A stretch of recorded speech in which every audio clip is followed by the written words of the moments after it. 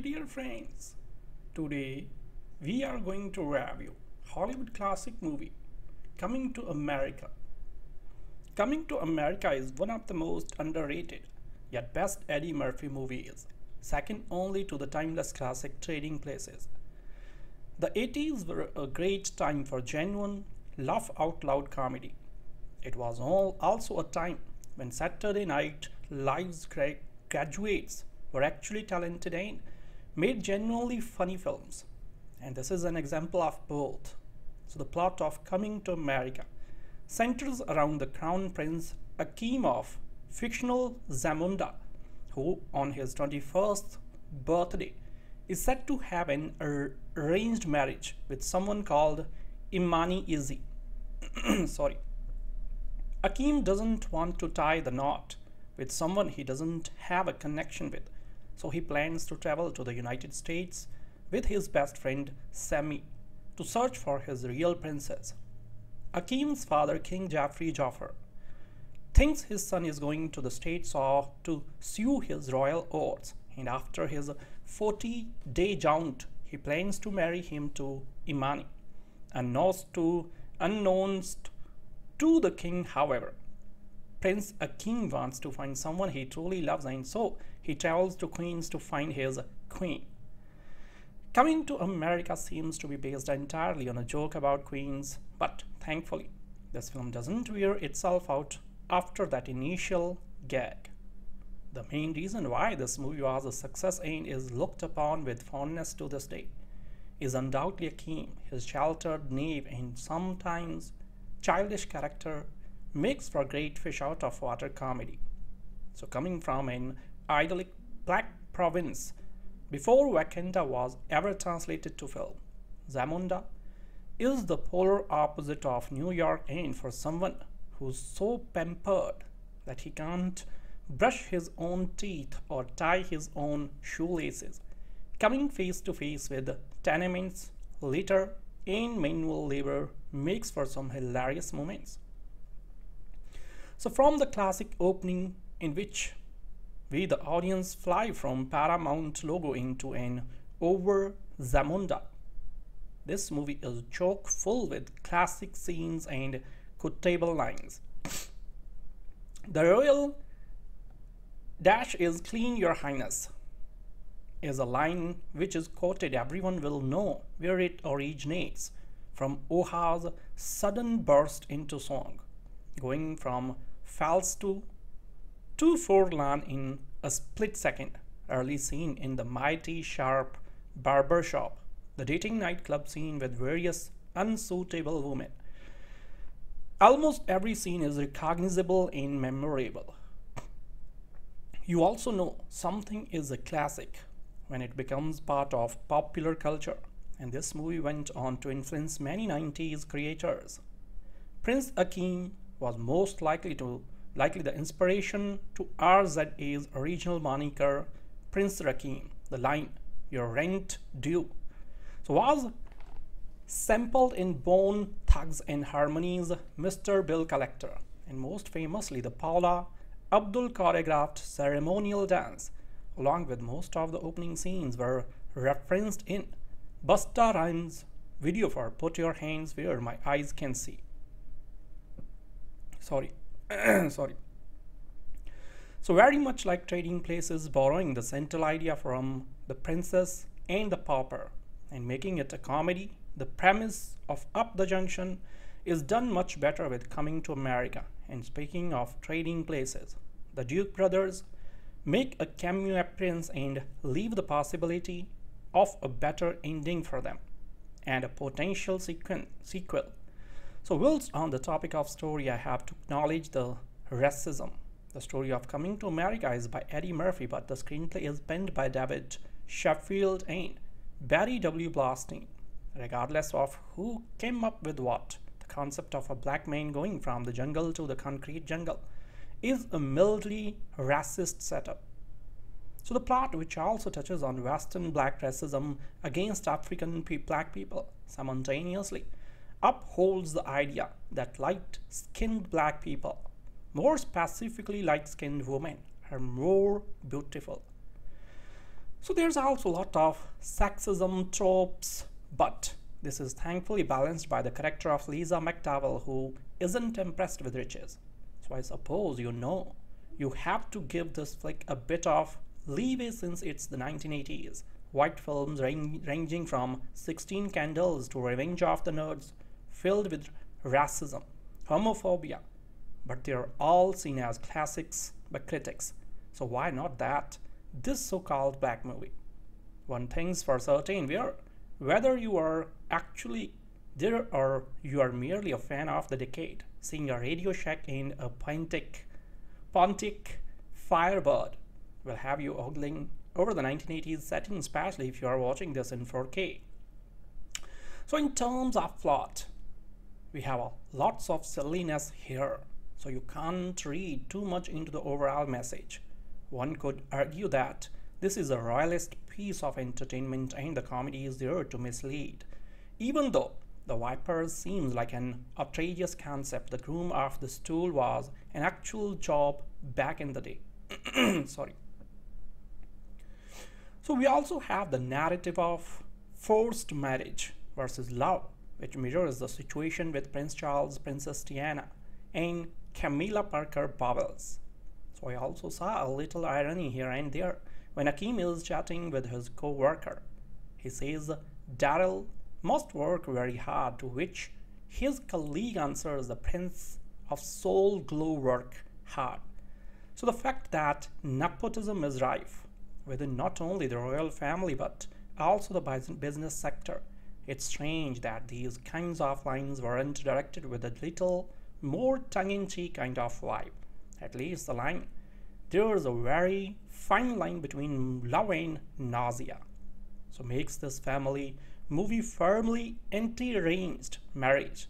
So in some small way, this comedy did have something to convey to its audience. So Coming to America for me was basically a portfolio to showcase Eddie Murphy's comedy character playing credential way before the Nutty Professor. In an Alec Guinness kind hurts and coronets kind of way, Murphy along with Hall played a whole host of characters of varying ages and ethnicities. Thanks to Rick Baker's outstanding makeup, the barbers and the old Jewish bloke in my T-Sharp, Chocolates, Randy Watson and Reverend Brown are now genre-defining characters that are endlessly referenced. So Watson trying to sing badly was another ironic moment, since we know Murphy can actually sing and had a semi-successful career with his Rick James and Michael Jackson features. So aside from Eddie Murphy and Arsenio Hall, there was a fantastic cast including the great Madge Sinclair as Queen Aldeon, James Earl Jones as King Jeff, John Amos as Cleo McDowell, and brilliant Frankie Faison as the land, or should I say slumlord. So judging solely by the trailer for the sequel Coming to America, at least Shari Headley is reprising her role as Lisa McDowell, unlike the new princess in Bill and Ted Face the Music. Sorry. So whilst on the topic of actors, Samuel L. Jackson plays a bit part thief to complement all the stereotypical characters in his filmography. Cuba Gooding Jr. is sat in the barber shop chair. ER's Eric Lassell is the love rival Daryl, and falling down in Die Hard 2's Wendy Curtis Hall plays fellow Zamunda citizen and vendor at the basketball game. So directed by John Landis, who is responsible for other classics such as An American Werewolf in London and aforementioned Trading Places, made non-comedic scenes such as the motorcade look important and impressive, and it goes without saying that the comedy is shot and cut brilliantly. For example, when Akeem says he has accepted us as equals, we abruptly cut to he and Sammy working at Mr. McDowell's house, and when the Soul Glow dynasty gets up from the sofa, there's a shot of 3 stains on the fabric marking Jerry curls more than Tim Dog. So with the beautifully calming sounds of flutes during the bathing scene to the Soul Glow jingle. Nile Rodgers' fantastic soundtrack, including the title song, also adds to the film's classic status. I don't know if Rodgers was responsible for the "She's Your Queen to Be" lyrics, but lines like "completely free from infection" were hilarious. Sorry. So breaking the fourth wall became Murphy's trademark after trading places, and Eddie does it in this movie too. Whilst on the subject, I have to say that Eddie Murphy's John Landis Trading Places is a perfect 10 by 10, but their follow-up Coming to America doesn't have the same kind of flow and pace to warrant those kind of score. That being said, this is a film you can watch over and over again and never be bored. Along with The Golden Child, watching Coming to America as a kid made me want to do backflips and kick someone's butt with a staff, and as an adult I find humor in places I didn't catch when I was young. For instance, calling Akeem Kunta was teetering on meta-sensory roots. Kunta himself was starring in this film. So in true 1980s form, the closing credits feature scenes from the film edited together at the cast members' name Ayla Trading Places, Revenge of the Nerds et al. Now that it's been more than 3 decades since it was first released, this film therefore also acts as a vehicle for nostalgia. Watching it today reminds me of a pre-Norbit and Meet Dave Eddie Murphy at the height of his comedy career, a time when everyone thought he could do no wrong. So with so many gorgeous women, not only in Zamunda but also in Queens, surely Akeem would be spoiled for choice. From the beautiful Rose Bearers, played by Garcelle Beauvais, and Stephanie Simon by his side, why did this prince even have to go to Queens in the first place? And once he is in New York, just ask the woman in the black and white swimsuit at the Miss Black Awareness pageant out, or failing that, I'm into the group thing. Less is surely a keeper.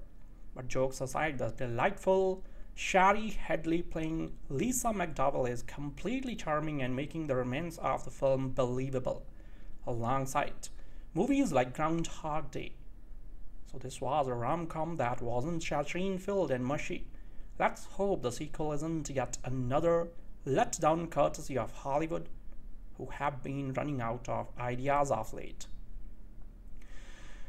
Eddie Murphy's latest coming in likely to leave the wreath bearers, the frantic faithful, the crowd herders, and the legions of line waiters in numbed, disbelieving disappointment, with the superstar coming in a positively perfect role as an African prince come to New York to find a wife.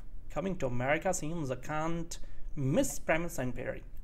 Distressingly, the film flops into the blandest of sitcom formats, never realizing its regal potential except for the effervescent Murphy. Sorry. This very common comedy doesn't have much more to strut than your average network rerun. So box office will undoubtedly be gargantuan at first, but Paramount's gold mine has been short-shafted by Coming to America's dull-witted screenplay and some surprisingly close to the West direction from John Landis. So Coming to America is the filmic equivalent of using a Maserati to go to the corner grocery store. Murphy's colossal coming gifts and Landis' countercultural sensibilities are largely wasted, never pushed to the floor in this idling, curbed comedy. So the movie peaks early as blazing stars soar above the Paramount insignia mountain. A pulsating heavy rendition of Ambube rumbles over the opening credits as the camera moves in over the lush jungle to the ostentatious royal palace of Zamunda. From this lofty and sparkling beginning, the movie is downhill all the way. So the introductory scenes do not belie America's vast promise. So in the remote African kingdom, Prince Akeem rises in rose-petaled splendor to string music and caresses of his beautiful, scantily clad bathwomen. Even by the standards of his palatial life, the day is a special one for the pampered prince.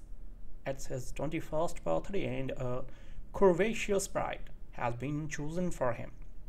No deadbeat dupe. Hakim has a dream. He wants to fall in love with a woman who loves him for what he is, not for who he is. To his credit, the up-and-coming monarch won't settle for a trained wife. Such renegade royal behavior is, no surprisingly, dismissed as youthful restlessness.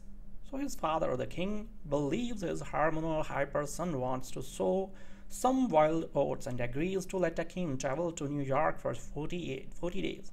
For Hakim's royal lackey and trusted sidekick, the trip looks like a great 40 days of fornication. The sharp but unworldly king selects queen as a natural site to select a bride. He is looking for a queen, get it. Although that cranky borrow may be inherently funny. The site selection peaks as a one-line verbal gag. Coming to America misses its vast potential by languishing in a locale that should have been a throwaway laugh or at most a short interlude. By using this humdrum setting as the comic core, Murphy is stripped of his opportunity to bounce off of a worthy cultural opponent. Murphy vs. Manhattan, like Murphy vs. Beverly Hills, would have been a hilarious, escalating standoff. The wild and ripe potential for social satire is completely dropped at the start. So worse even then, the Queen's locale and the opportunity to turn Murphy loose in Manhattan as well. The fact that good old Queens itself is slighted. The screenplay is marooned in sitcom land, and the juicy urban neighborhood stuff itself is also scraped clean. Yes, there are some crazy pieces crammed into America. Murphy and Hall in their multi-roles do a running black barber shop bit that is good and nuts, but this comedy is generally tame and sappy. Writers David Sheffield and Barry W.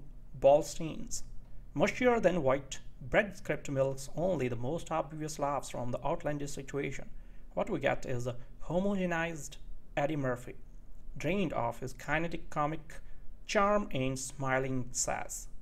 So the plot itself is pathetic.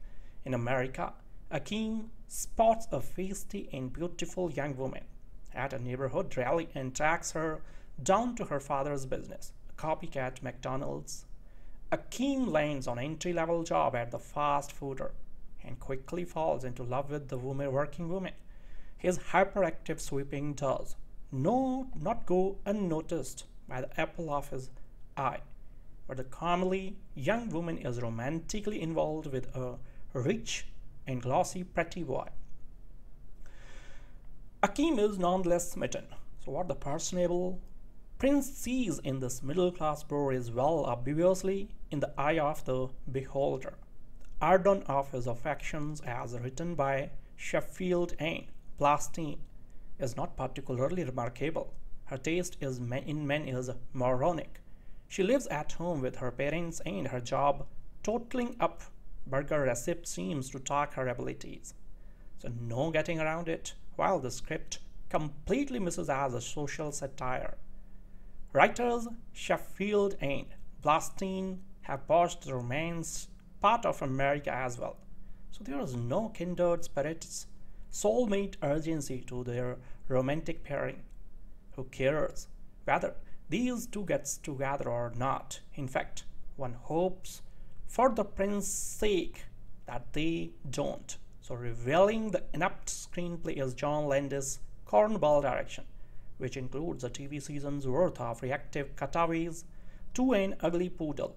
Landis' work is so cloying and flat, one gets the impression that he had thrown in the towel before the first shot.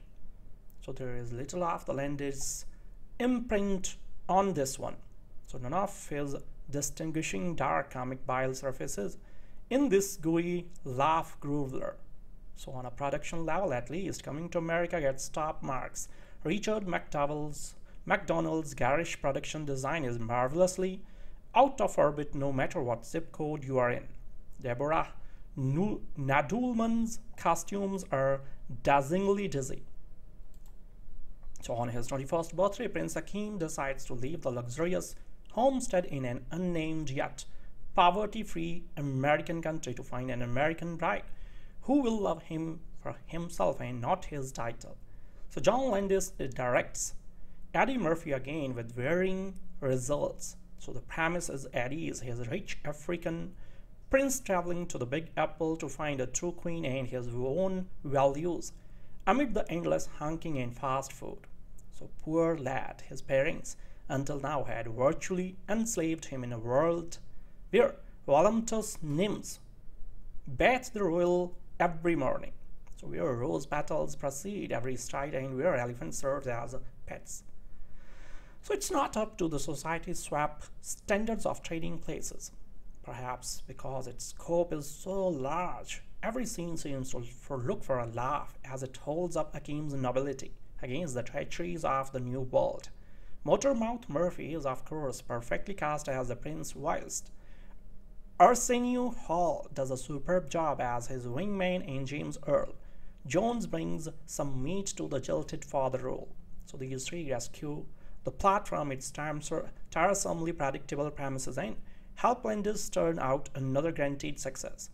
Landis' latest keeps you laughing, not with its originality but with its confidence to outjoke its predecessors on this much trodden ground. Eddie Murphy's new film has a good title, Coming to America, a possibly funny idea and a screenplay that seems to have escaped its doctor before it was entirely well. Coming to America is something new for Mr. Murphy. So it's a romantic comedy, though nobody except the star seems aware of the fact. On the evening of his 21st birthday, Prince Hakim, heir to the throne of Zamunda, is introduced to the bride-to-be of his arranged marriage. So he is as beautiful as he could wish, but having been raised to give way to the prince in all things, she is not his idea of fun and stimulation for the long haul. Sorry. So when he orders her to disobey him, she lowers her eyes and dutifully says no. This could be the beginning of a crazy kind of Monty Python debate about the nature of disobedience.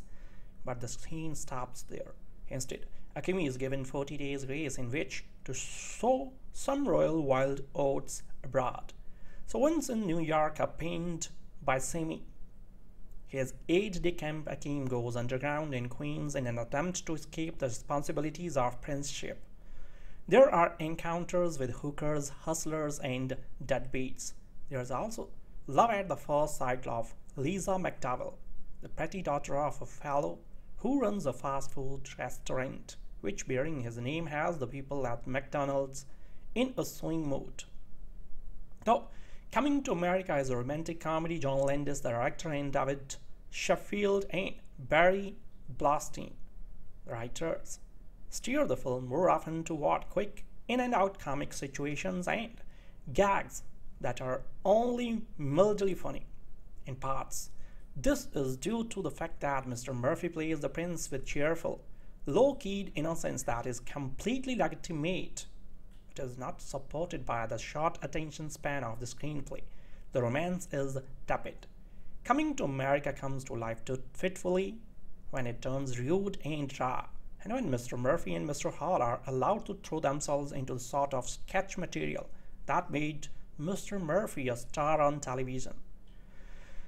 Mr. Sheffield and Mr. Blaustein, who wrote materials for Mr. Murphy on Saturday Night Live, contribute some very brief entertaining review, but bits in which Mr. Murphy and Mr. Hall turn up as a number of other characters. So two of these are so off the wall and so disguised that one can only be sure who has been playing home by watching the close credits. Mr. Hall, best known as an effusive talk show host on television, seems most comfortable when he is doing his cameos, including one of as the emotional Reverend Brown, James Earl Jones, and Madge Sinclair, playing Hakim's real parents, display consistent comic authority that's not evident in the rest of the movie. It's possible that Mr. Landis the director of what is still Mr. Murphy's best comedy, Trading Places, couldn't care less about consistency. So Coming to America, which opens today at Loews Astor Plaza and other theaters, even manages to work in those two ruthless old millionaires from Trading Places. So the gag, one of the film's better ones, is typical of Coming to America and can be instantly forgotten. Once Upon a Time, Coming to America, directed by John Landis, screenplay by David Sheffield and Barry W. Blasting, story by Eddie Murphy. So Coming to America certainly isn't Eddie Murphy's funniest film, but it does make excellent use of the gimmick he would reuse in many of his later movies. So both stars, Murphy and Arsenio Hall, play 4 or more characters in the film, so many of which share screen time with each other, holding conversations and interacting in typical rapid-fire dialogue form. So makeup and accents only marginally hide their performances, but it's still an entertaining gag. And believe it or not, Coming to America was actually nominated for 2 Academy Awards, each related to those disguises. Prince Hakim of Zamunda, a wealthy African city, awakens on his 21st birthday to discover that his father, King Jeff Jaffer, has chosen a wife for him. So Hakim is the exalted ruler of the land, but has never really done anything for himself. He has his teeth brushed for him. He is batched by nude beauties, and he even has his rear wiped for him after bathroom visits. So everywhere he walks, 3 young women drops those rose petals at his feet for him to pad upon. So it's a stress-free life, but Hakim wants to break the rum tradition and find his own wife, someone he will truly love. So the king grants him his son 40 days to fulfill his very erotic desire before he must return home to his arranged marriage. So Hakim decides upon Queens, New York as a starting point and sets off with his servant Sammy in tow. But their completely pampered upbringings in Zamunda can't prepare them for the hardships of the city, where they arrive dressed from head to toe in the royal garbs. Despite posing as ordinary African students, Hakim lands a job at a McDowell's fast food joint, and who woos the manager's daughter Lisa, who fortunately doesn't care much for riches. Daryl is the competition, currently dating Lisa, and Patrice is her much younger sister who falls for Hakim. So Coming to America is incredibly silly, rarely using the oft-filmed harnesses of New York as an expected grounding in reality. Non-stop jokes are intended to keep the audience entertained, but many are overwhelmingly immature or simply not that funny. So it's a standard fish out of water comedy that unwisely leaves a large number of opportunities for legitimately humorous situations completely undeveloped, instead relying heavily on generally witty comedians to be themselves, while Murphy's multi-role gimmick is swiftly overkilled. Coming to America is one of the most underrated yet best Eddie Murphy movies, second only to the timeless classic Trading Places. The 80s were a great time for genuine, laugh-out-loud comedy. It was also a time when Saturday Night Live's graduates were actually talented and made genuinely funny films. And this is an example of both. So the plot of Coming to America centers around the Crown Prince Hakim of fictional Zamunda, who on his 21st birthday is said to have an arranged marriage with someone called Imani Izzy. Sorry. Hakim doesn't want to tie the knot with someone he doesn't have a connection with, so he plans to travel to the United States with his best friend Sammy to search for his real princess. Hakim's father, King Jeffrey Jaffer, thinks his son is going to the States to sue his royal oaths, and after his 40-day jaunt, he plans to marry him to Imani, unknowns To the king, however, a king wants to find someone he truly loves, and so he travels to Queens to find his queen. Coming to America seems to be based entirely on a joke about queens, but thankfully, this film doesn't wear itself out after that initial gag. The main reason why this movie was a success and is looked upon with fondness to this day is undoubtedly Akeem, his sheltered, naive, and sometimes childish character makes for great fish out of water comedy. So coming from an idyllic black province before Wakanda was ever translated to film, Zamunda is the polar opposite of New York, and for someone who's so pampered that he can't brush his own teeth or tie his own shoelaces, coming face to face with tenements, litter, and manual labor makes for some hilarious moments.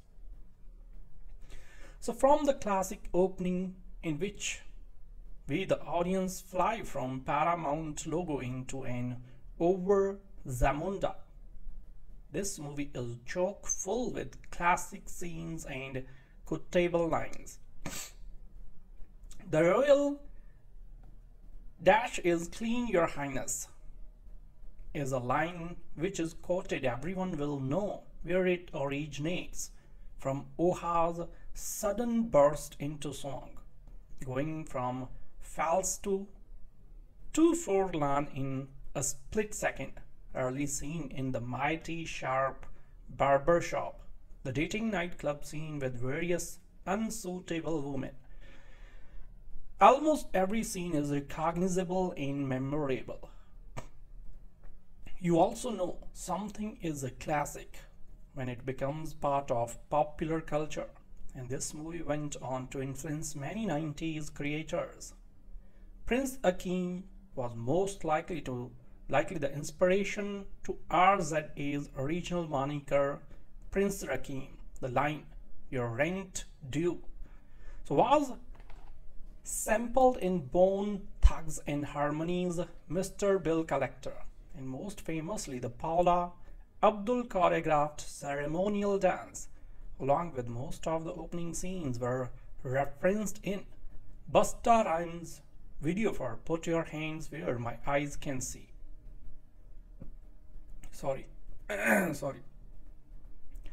So very much like Trading Places, borrowing the central idea from The Princess and the Pauper and making it a comedy, the premise of Up the Junction is done much better with Coming to America. And speaking of Trading Places, the Duke brothers make a cameo appearance and leave the possibility of a better ending for them and a potential sequel. So whilst on the topic of story, I have to acknowledge the racism. The story of Coming to America is by Eddie Murphy, but the screenplay is penned by David Sheffield and Barry W. Blaustein. Regardless of who came up with what, the concept of a black man going from the jungle to the concrete jungle is a mildly racist setup. So the plot, which also touches on Western black racism against African black people, simultaneously upholds the idea that light-skinned black people, more specifically light-skinned women, are more beautiful. So there's also a lot of sexism tropes, but this is thankfully balanced by the character of Lisa McDowell, who isn't impressed with riches. So I suppose you have to give this flick a bit of leeway since it's the 1980s. White films ranging from 16 Candles to Revenge of the Nerds, filled with racism, homophobia, but they're all seen as classics by critics. So why not this so-called black movie? One thing's for certain, whether you are actually there or you are merely a fan of the decade, seeing a Radio Shack in a Pontic Firebird will have you ogling over the 1980s setting, especially if you are watching this in 4K. So in terms of plot, We have lots of silliness here, so you can't read too much into the overall message. One could argue that this is a royalist piece of entertainment and the comedy is there to mislead. Even though the Vipers seems like an outrageous concept, the groom of the stool was an actual job back in the day. Sorry. So we also have the narrative of forced marriage versus love, which mirrors the situation with Prince Charles, Princess Diana, and Camilla Parker Bowles. So I also saw a little irony here and there when Akeem is chatting with his co-worker. He says Daryl must work very hard, to which his colleague answers the Prince of Soul Glow work hard.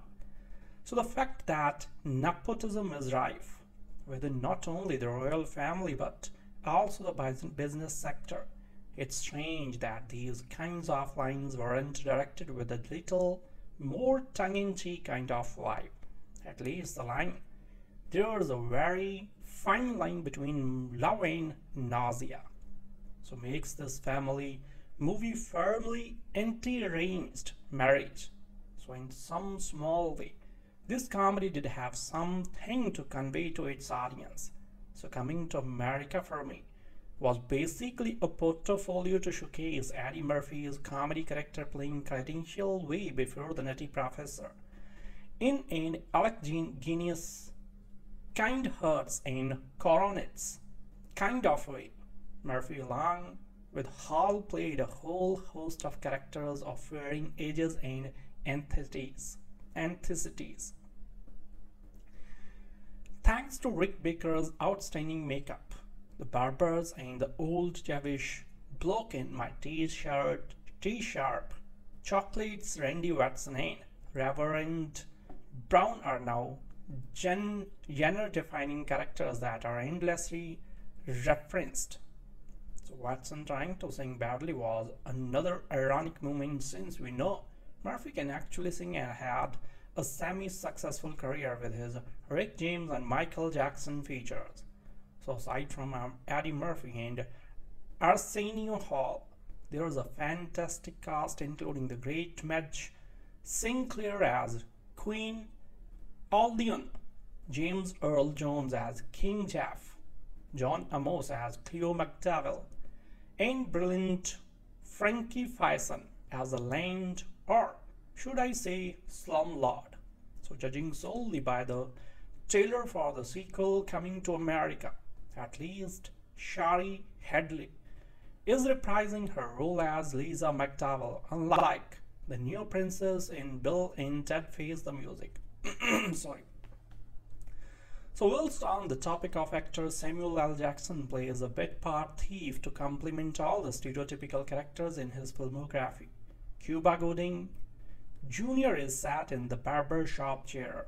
ER's Eric Lassell is the love rival Daryl, and falling down in Die Hard 2's Wanda Curtis Hall plays fellow Zamunda citizen and vendor at the basketball game. So directed by John Landis, who is responsible for other classics such as An American Werewolf in London and aforementioned Trading Places, made non-comedic scenes such as the motorcade look important and impressive, and it goes without saying that the comedy is shot and cut brilliantly. For example, when Akeem says he has accepted us as equals, we abruptly cut to he and Sammy working at Mr. McDowell's house, and when the Soul Glow dynasty gets up from the sofa, there's a shot of 3 stains on the fabric marking Jerry curls more than Tim Dog.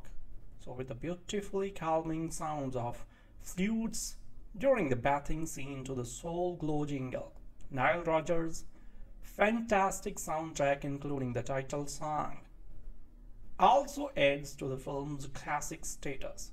I don't know if Rogers was responsible for the "She's Your Queen to Be" lyrics, but lines like "completely free from infection," were hilarious. Sorry. So breaking the fourth wall became Murphy's trademark after trading places, and Eddie does it in this movie too. Whilst on the subject, I have to say that Eddie Murphy is a John Landis. Trading Places is a perfect 10 by 10, but their follow-up Coming to America doesn't have the same kind of flow and pace to warrant those kind of score. That being said, this is a film you can watch over and over again and never be bored. Along with The Golden Child, watching Coming to America as a kid made me want to do backflips and kick someone's butt with a staff, and as an adult I find humor in places I didn't catch when I was young. For instance, calling Akeem Kunta was teetering on meta since Roots Kunta himself was starring in this film.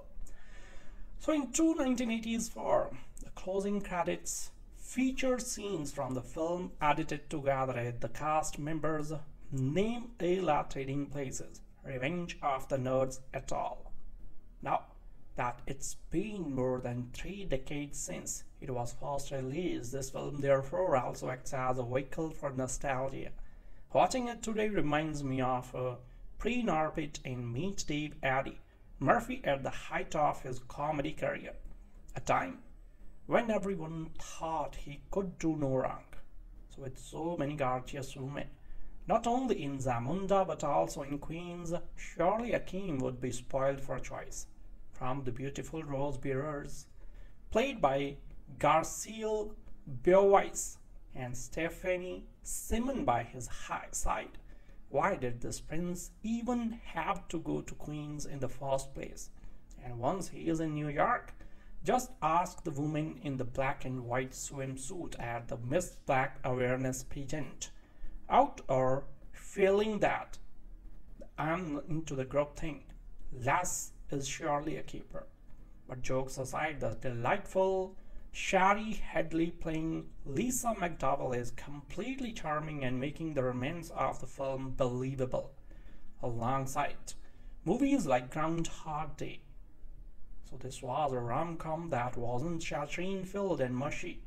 Let's hope the sequel isn't yet another letdown courtesy of Hollywood, who have been running out of ideas of late.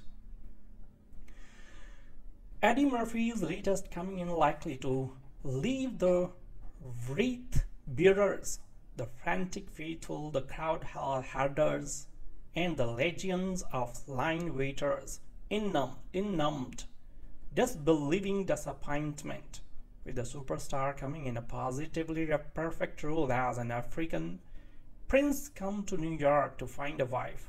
Coming to America seems a can't miss premise and pairing. Distressingly, the film flops into the blandest of sitcom formats, never realizing its regal potential except for the effervescent Murphy. Sorry. This very common comedy doesn't have much more to strut than your average network return. Its box office will undoubtedly be gargantuan at first, but Paramount's gold mine has been short-shafted by Coming to America's dull-witted screenplay and some surprisingly close to the West direction from John Landis. So Coming to America is the filmic equivalent of using a Maserati to go to the corner grocery store.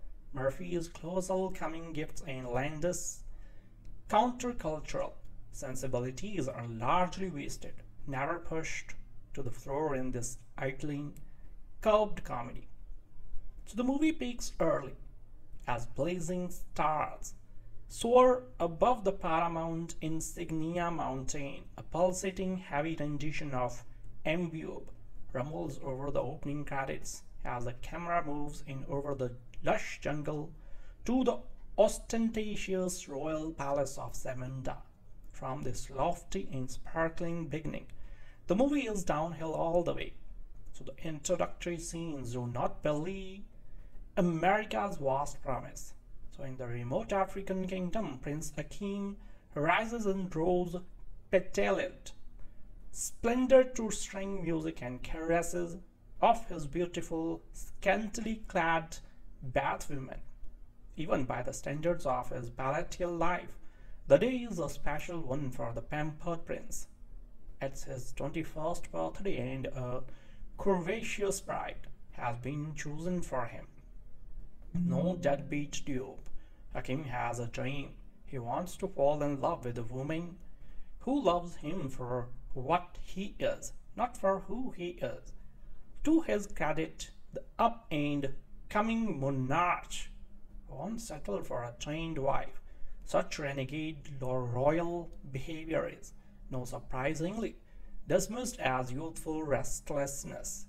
So his father, the king, believes his hormonal hyper son wants to sow some wild oats and agrees to let Hakim travel to New York for 40 days for Hakim's royal lackey and trusted sidekick. The trip looks like a great 40 days of fornication. The sharp but unworldly king selects queen as a natural site to select a bride. He is looking for a queen, get it. Although that cranky borrow may be inherently funny, the site selection peaks as a one-line verbal gag. Coming to America misses its vast potential by languishing in a locale that should have been a throwaway laugh or at most a short interlude. By using this humdrum setting as the comic core, Murphy is stripped of his opportunity to bounce off of a worthy cultural opponent. Murphy versus Manhattan, like Murphy versus Beverly Hills, would have been a hilarious, escalating standoff. The wild and ripe potential for social satire is completely dropped at the start. So worse even then, the Queen's locale and the opportunity to turn Murphy loose in Manhattan as well. The fact that good old Queens itself is slighted. The screenplay is marooned in sitcom land, and the juicy urban neighborhood stuff itself is also scraped clean. Yes, there are some crazy pieces crammed into Murphy and Hall in their multi-roles to a running black barber shop bit that is good and nuts, but this comedy is generally tame and sappy. Writers David Sheffield and Barry W. Ballsteins, mushier than white bread script milks only the most obvious laughs from the outlandish situation. What we get is a homogenized Eddie Murphy, drained of his kinetic comic charm and smiling sass. So the plot itself is pathetic. In America, Hakim spots a feisty and beautiful young woman at a neighborhood rally and tracks her down to her father's business, a copycat McDonald's. Hakim lands on an entry-level job at the fast fooder and quickly falls into love with the working woman. His hyperactive sweeping does not go unnoticed by the apple of his eye, but the comely young woman is romantically involved with a rich and glossy pretty boy. Hakim is nonetheless smitten. So what the personable prince sees in this middle-class bro is well obviously in the eye of the beholder. The ardor of his affections, as written by Sheffield and Ballstein, is not particularly remarkable. Her taste in men is moronic. She lives at home with her parents, and her job, totaling up burger recipe, seems to talk her abilities. So no getting around it, while the script completely misses as a social satire. Writers Sheffield and Ballstein have botched the romance part of America as well. So there is no kindred spirits, soulmate urgency to their romantic pairing. Who cares whether these two gets together or not? In fact, one hopes for the prince's sake that they don't. So revealing the inept screenplay is John Landis' cornball direction, which includes a TV season's worth of reactive cutaways to an ugly poodle. Landis work is so clean and flat, one gets the impression that he had thrown in the towel before the first shot. So there is little of the Landis imprint on this one. So none of his distinguishing dark comic bile surfaces in this gooey laugh groovler. So on a production level at least, Coming to America gets top marks. Richard McDonald's garish production design is marvelously out of orbit no matter what zip code you are in. Deborah Nadoolman's costumes are dazzlingly dizzy. So on his 21st birthday, Prince Hakeem decides to leave the luxurious homestead in an unnamed yet poverty-free American country to find an American bride who will love him for himself and not his title. So John Landis directs Eddie Murphy again with varying results. So the premise is Eddie is his rich African prince traveling to the Big Apple to find a true queen and his own values amid the endless honking and fast food. So poor lad, his parents until now had virtually enslaved him in a world where voluptuous nymphs bathe the royal every morning. So where rose petals precede every stride and where elephants served as pets. So it's not up to the society's swap standards of trading places. Perhaps because its scope is so large, every scene seems to look for a laugh as it holds up Hakeem's nobility against the treacheries of the New World. Motormouth Murphy is of course perfectly cast as the prince, whilst Arsenio Hall does a superb job as his wingman, and James Earl Jones brings some meat to the jilted father role. So these three rescue the plot from its tiresomely predictable premises and help Landis turn out another guaranteed success. Landis' latest keeps you laughing, not with its originality but with its confidence to outjoke its predecessors on this much trodden ground. Eddie Murphy's new film has a good title, Coming to America, a possibly funny idea and a screenplay that seems to have escaped its doctor before it was entirely well. Coming to America is something new for Mr. Murphy. So it's a romantic comedy, though nobody except the star seems aware of the fact. On the evening of his 21st birthday, Prince Hakeem, heir to the throne of Zamunda, is introduced to the bride-to-be of his arranged marriage. So he is as beautiful as he could wish, but having been raised to give way to the prince in all things, she is not his idea of fun and stimulation for the long haul. Sorry. So when he orders her to disobey him, she lowers her eyes and dutifully says no. This could be the beginning of a crazy kind of Monty Python debate about the nature of disobedience. But the scene stops there. Instead, Hakeem is given 40 days grace in which to sow some royal wild oats abroad. So once in New York, pinned by Sammy, his aide-de-camp Hakeem goes underground in Queens in an attempt to escape the responsibilities of princeship. There are encounters with hookers, hustlers, and deadbeats. There is also love at the first sight of Lisa McDowell, the pretty daughter of a fellow who runs a fast food restaurant, which bearing his name has the people at McDonald's in a swing mood.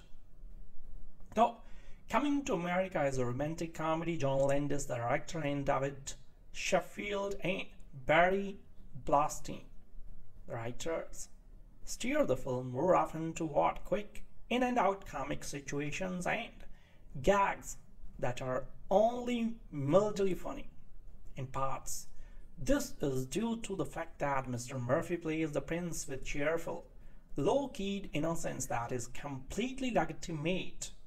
It is not supported by the short attention span of the screenplay.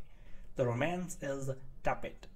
Coming to America comes to life fitfully when it turns rude and raw, and when Mr. Murphy and Mr. Hall are allowed to throw themselves into the sort of sketch material that made Mr. Murphy a star on television.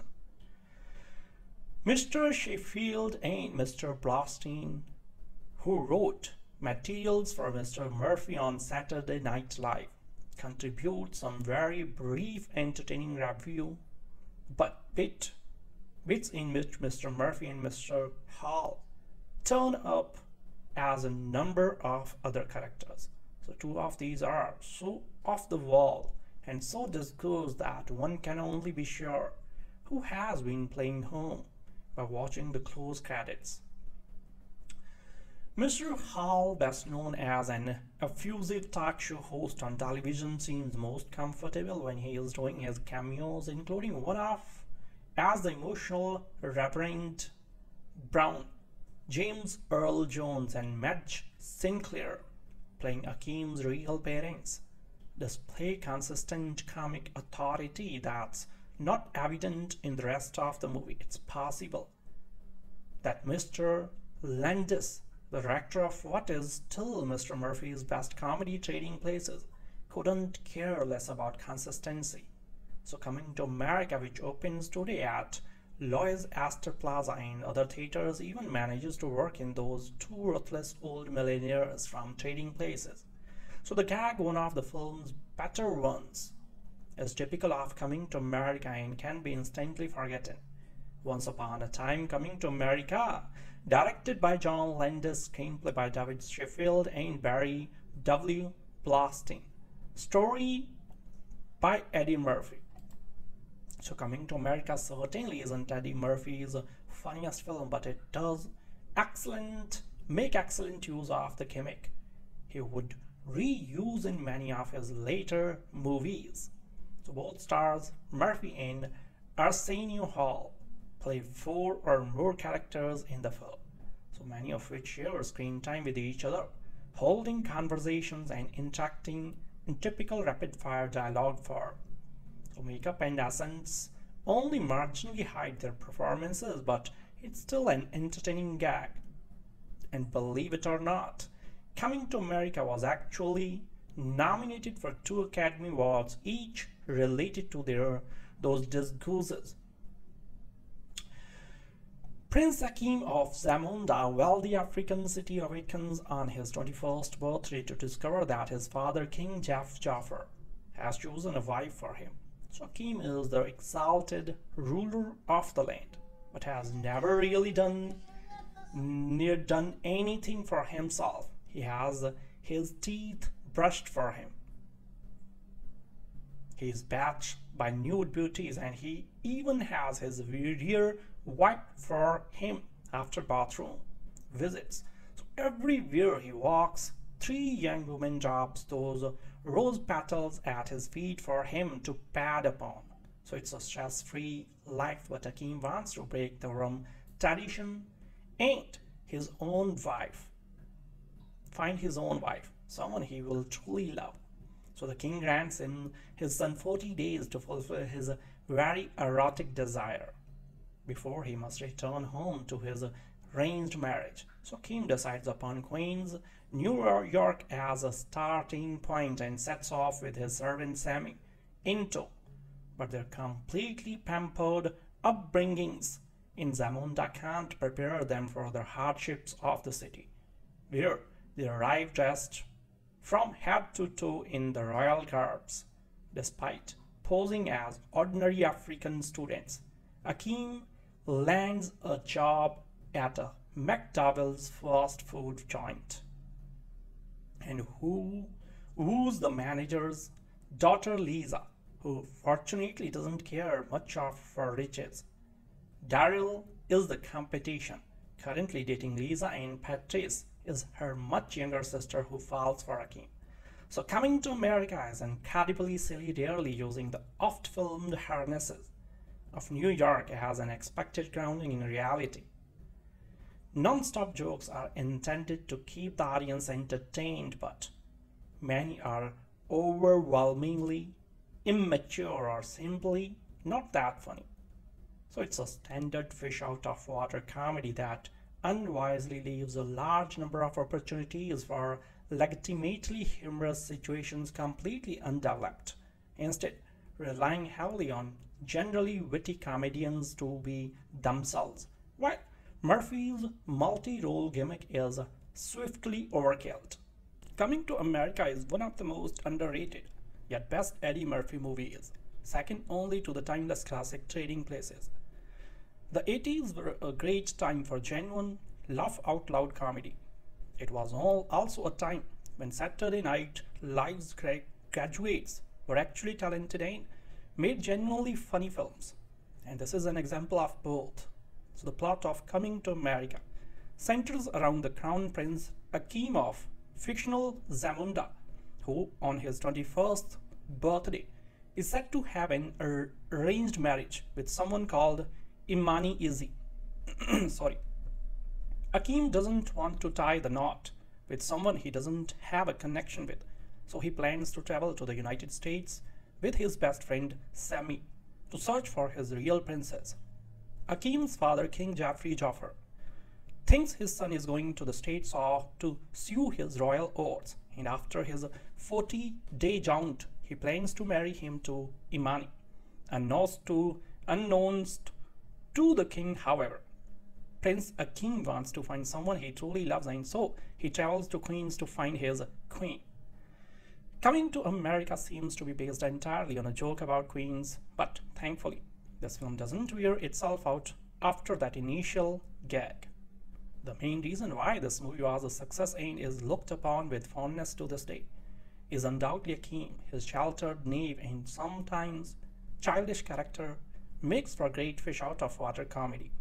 So coming from an idyllic black province before Wakanda was ever translated to film, Zamunda is the polar opposite of New York, and for someone who's so pampered that he can't brush his own teeth or tie his own shoelaces, coming face to face with tenements, litter, and manual labor makes for some hilarious moments. So from the classic opening in which we the audience fly from Paramount logo into an over Zamunda, this movie is chock full with classic scenes and quotable lines.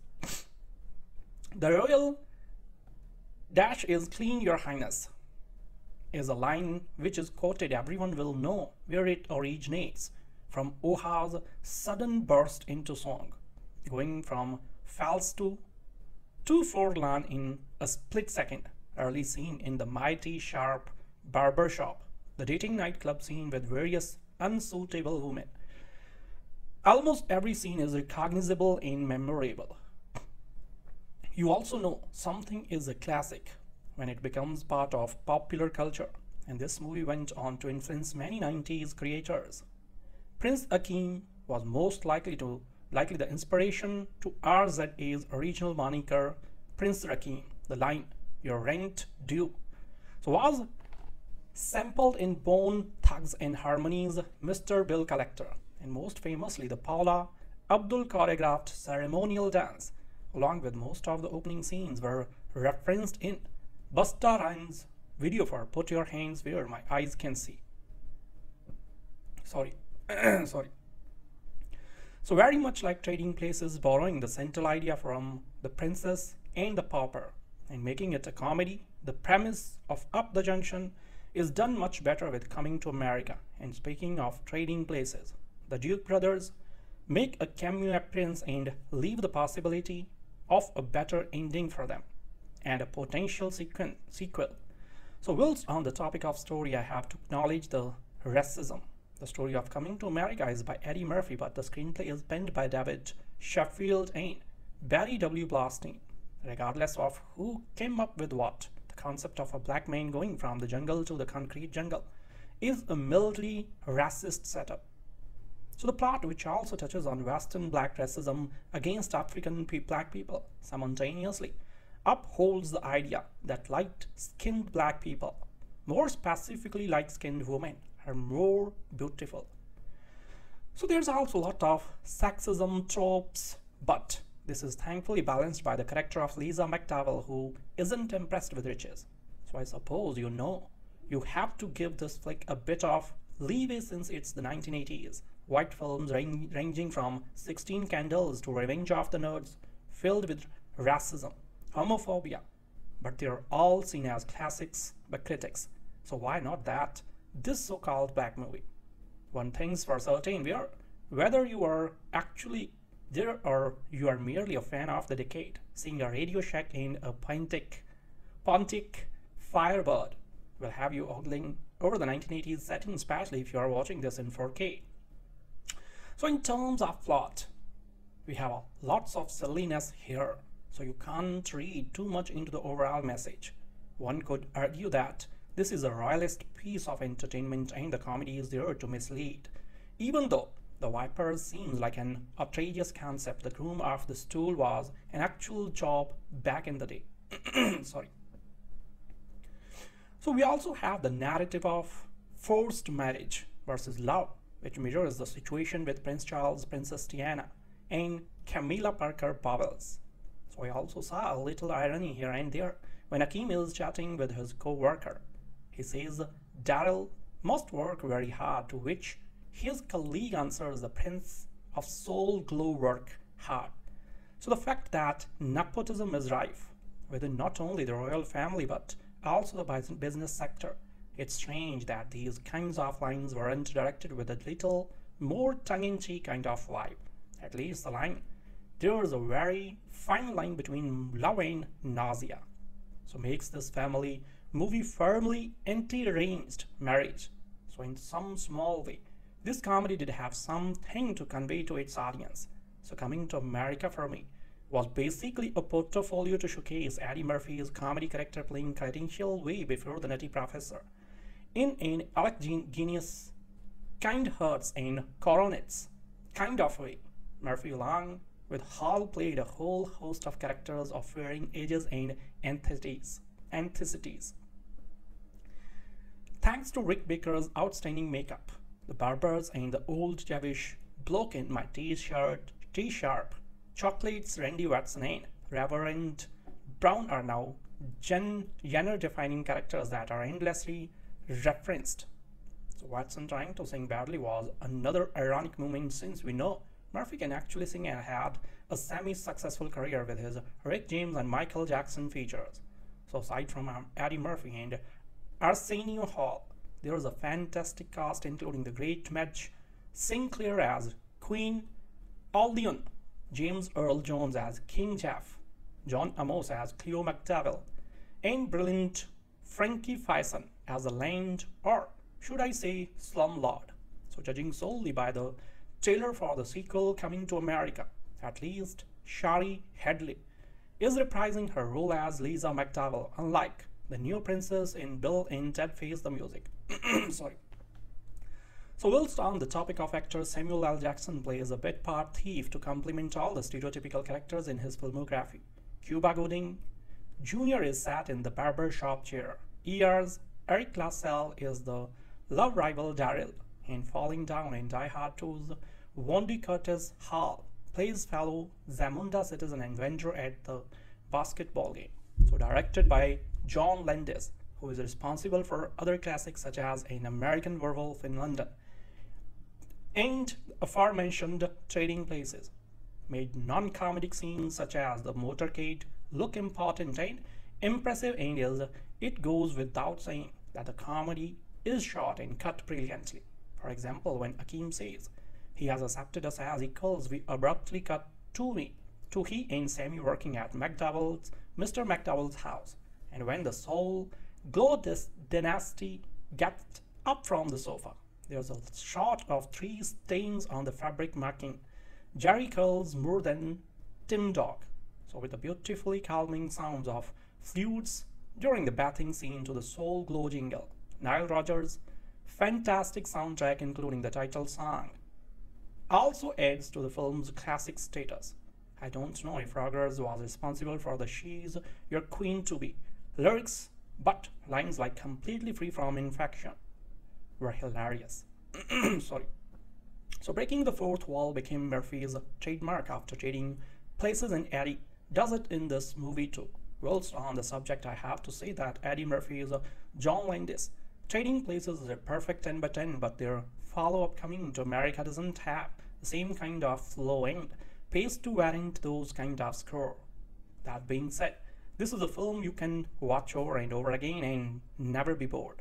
Along with The Golden Child, watching Coming to America as a kid made me want to do backflips and kick someone's butt with a staff, and as an adult I find humor in places I didn't catch when I was young. For instance, calling Hakim Kunta was teetering on meta since Roots Kunta himself was starring in this film. So in true 1980s form, the closing credits feature scenes from the film edited together as the cast members name a Trading Places, Revenge of the Nerds et al. Now that it's been more than 3 decades since it was first released, this film therefore also acts as a vehicle for nostalgia. Watching it today reminds me of pre-Norbit and Meet Dave Eddie Murphy at the height of his comedy career, a time when everyone thought he could do no wrong. So with so many gorgeous women, not only in Zamunda but also in Queens, surely Hakim would be spoiled for choice. From the beautiful Rose Bearers, played by Garcelle Beauvais and Stephanie Simon by his side. Why did this prince even have to go to Queens in the first place? And once he is in New York, just ask the woman in the black and white swimsuit at the Miss Black Awareness pageant. Out or failing that, I'm into the group thing. Less is surely a keeper. But jokes aside, the delightful Shari Headley playing Lisa McDowell is completely charming and making the romance of the film believable. Alongside movies like Groundhog Day. So this was a rom-com that wasn't chatrine-filled and mushy. Let's hope the sequel isn't yet another letdown courtesy of Hollywood, who have been running out of ideas of late. Eddie Murphy's latest coming in likely to leave the wreath bearers, the frantic faithful, the crowd herders, and the legions of line waiters in numbed, disbelieving disappointment, with the superstar coming in a positively perfect role as an African prince come to New York to find a wife. Coming to America seems a can't miss premise and pairing. Distressingly, the film flops into the blendest of sitcom formats, never realizing its regal potential except for the effervescent Murphy. Sorry. This very common comedy doesn't have much more to strut than your average network return. Its box office will undoubtedly be gargantuan at first, but Paramount's gold mine has been short-shafted by Coming to America's dull-witted screenplay and some surprisingly close to the West direction from John Landis. So Coming to America is the filmic equivalent of using a Maserati to go to the corner grocery store. Murphy's colossal coming gifts and Landis' countercultural sensibilities are largely wasted, never pushed to the floor in this idling, curved comedy. So the movie peaks early, as blazing stars soar above the Paramount insignia mountain. A pulsating heavy rendition of Ambube rumbles over the opening credits as the camera moves in over the lush jungle to the ostentatious royal palace of Zamunda. From this lofty and sparkling beginning, the movie is downhill all the way. So the introductory scenes do not belie America's vast promise. So in the remote African kingdom, Prince Hakim rises in rose petaled splendor to string music and caresses of his beautiful, scantily clad bathwomen. Even by the standards of his palatial life, the day is a special one for the pampered prince. It's his 21st birthday and a curvaceous bride has been chosen for him. No deadbeat dupe. Hakim has a dream. He wants to fall in love with a woman who loves him for what he is, not for who he is.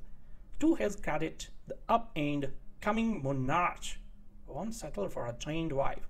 Such renegade royal behavior is, no surprisingly, dismissed as youthful restlessness. So his father, the king, believes his hormonal hyper son wants to sow some wild oats and agrees to let Hakim travel to New York for 40 days. For Hakim's royal lackey and trusted sidekick, the trip looks like a great 40 days of fornication. The sharp but unworldly king selects queen as a natural site to select a bride. He is looking for a queen, get it, Although that cranky borrow may be inherently funny, the site selection peaks as a one-line verbal gag. Coming to America misses its vast potential by languishing in a locale that should have been a throwaway laugh or at most a short interlude. By using this humdrum setting as the comic core, Murphy is stripped of his opportunity to bounce off a worthy cultural opponent. Murphy vs. Manhattan, like Murphy vs. Beverly Hills, would have been a hilarious, escalating standoff. The wild and ripe potential for social satire is completely dropped at the start. So worse even then, the Queen's locale and the opportunity to turn Murphy loose in Manhattan as well. The fact that good old Queens itself is slighted. The screenplay is marooned in sitcom land, and the juicy urban neighborhood stuff itself is also scraped clean. Yes, there are some crazy pieces crammed into America. Murphy and Hall in their multi-roles do a running black barber shop bit that is good and nuts, but this comedy is generally tame and sappy. Writers David Sheffield and Barry W. Ballsteins, mushier than white bread script milks only the most obvious laughs from the outlandish situation. What we get is a homogenized Eddie Murphy, drained of his kinetic comic charm and smiling sass. So the plot itself is pathetic. In America, Akeem spots a feisty and beautiful young woman at a neighborhood rally and tracks her down to her father's business, a copycat McDonald's. Akeem lands on an entry-level job at the fast fooder and quickly falls into love with the working woman. His hyperactive sweeping does not go unnoticed by the apple of his eye, but the comely young woman is romantically involved with a rich and glossy pretty boy. Akeem is nonetheless smitten. So what the personable prince sees in this middle-class bro is well obviously in the eye of the beholder. Ardor of his affections, as written by Sheffield and Ballstein, is not particularly remarkable. Her taste in men is moronic. She lives at home with her parents, and her job totaling up burger recipe seems to talk her abilities. So no getting around it, while the script completely misses as a social satire. Writers Sheffield and Ballstein have botched the romance part of America as well. So there is no kindred spirits, soulmate urgency to their romantic pairing. Who cares whether these two gets together or not? In fact, one hopes for the prince's sake that they don't. So revealing the inept screenplay is John Landis' cornball direction, which includes a TV season's worth of reactive cutaways to an ugly poodle. Landis' work is so cloying and flat, one gets the impression that he had thrown in the towel before the first shot. So there is little of the Landis imprint on this one. So none of his distinguishing dark comic bile surfaces in this gooey laugh groover. So on a production level at least, Coming to America gets top marks. Richard McDonald's garish production design is marvelously out of orbit no matter what zip code you are in. Deborah Nadoolman's costumes are dazzlingly dizzy. So on his 21st birthday, Prince Akeem decides to leave the luxurious homestead in an unnamed yet poverty-free American country to find an American bride who will love him for himself and not his title. So John Landis directs Eddie Murphy again with varying results. So the premise is Eddie is his rich African prince traveling to the Big Apple to find a true queen and his own values amid the endless honking and fast food. So poor lad, his parents until now had virtually enslaved him in a world where voluptuous nymphs bathe the royal every morning. So where rose petals precede every stride and where elephants serve as pets.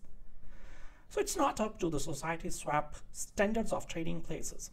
Perhaps because its scope is so large, every scene seems to look for a laugh as it holds up Akeem's nobility against the treacheries of the New World. Motormouth Murphy is of course perfectly cast as the prince, whilst Arsenio Hall does a superb job as his wingman and James Earl Jones brings some meat to the jilted father role. So these three rescue the plot from its tiresomely predictable premises and help Landis turn out another guaranteed success. Landis' latest keeps you laughing, not with its originality but with its confidence to outjoke its predecessors on this much trodden ground. Eddie Murphy's new film has a good title, Coming to America, a possibly funny idea and a screenplay that seems to have escaped its doctor before it was entirely well. Coming to America is something new for Mr. Murphy, so it's a romantic comedy, though nobody except the star seems aware of the fact. On the evening of his 21st birthday, Prince Hakim, heir to the throne of Zamunda, is introduced to the bride-to-be of his arranged marriage.